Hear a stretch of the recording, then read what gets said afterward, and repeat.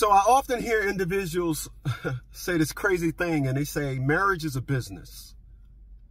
Marriage is a business. Well, I'm in business, and I have been in business deals and talks in business. I have my dealer's license, so I do a lot of negotiation. I don't see the parallels. I don't.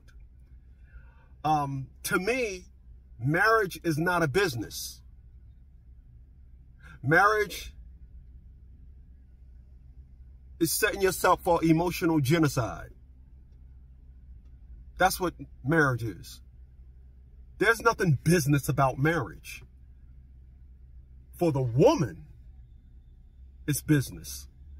But what you're not going to tell me is the 11 and a half years that I fought Atia LaShawn Bradley to be a father to our child, which is another narcissistical stat in itself.